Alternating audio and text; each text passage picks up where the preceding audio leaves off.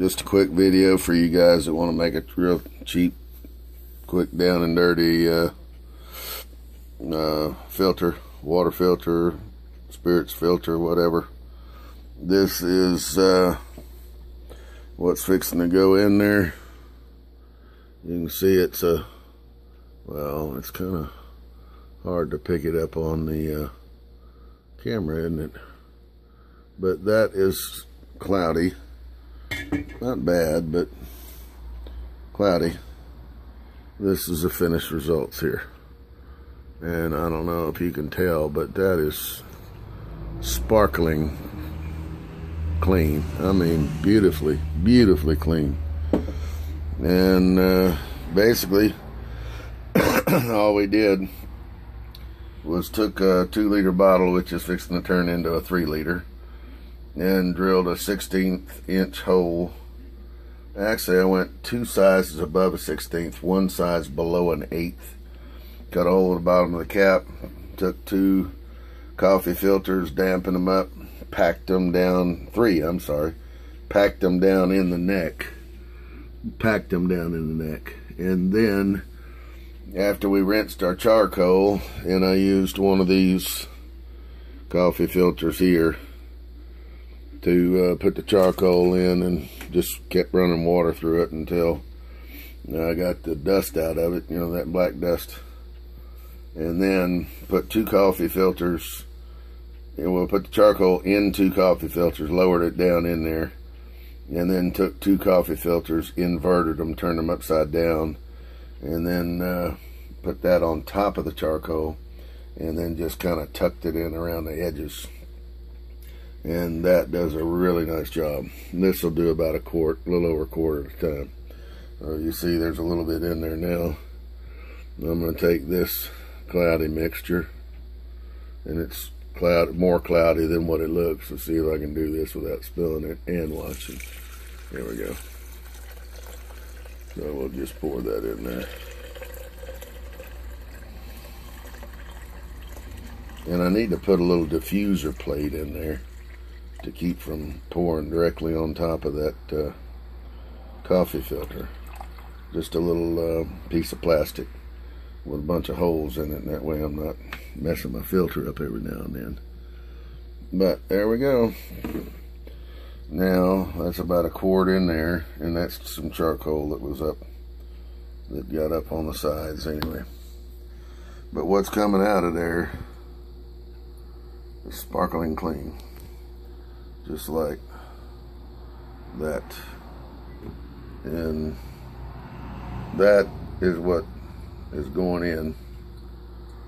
That's what's coming out.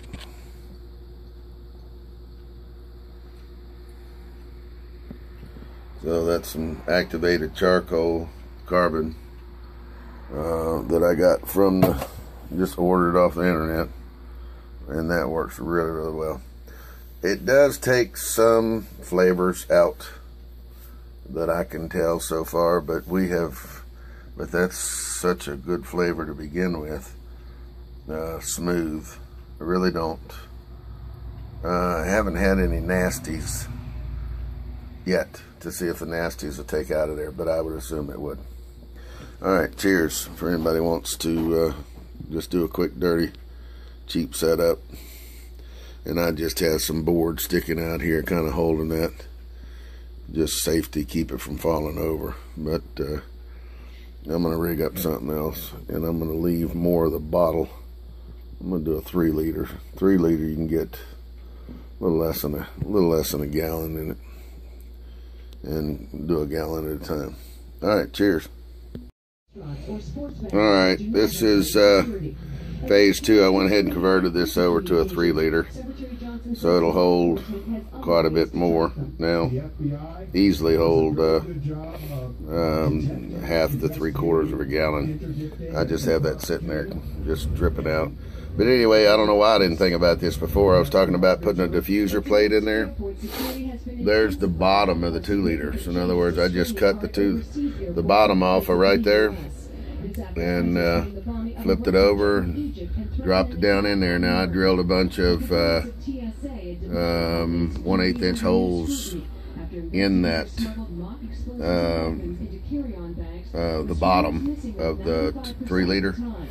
So whenever I pour the liquid in there, it's not hitting the charcoal directly, not disturbing it. So anyway, I don't know why I didn't think about that earlier. Just cut the top off, flip it over after you put the charcoal in, slide it down in there. Well, drill your holes in it, slide it down in there. And then that works really, really good. And I have just under a 1/8 inch hole in there, I believe is what I said in a previous video. And enough, like 2 or 3 filters stuffed into the neck. I get about 1 drop, about 20 drops for every 10 seconds. 20 drops for every 10 seconds.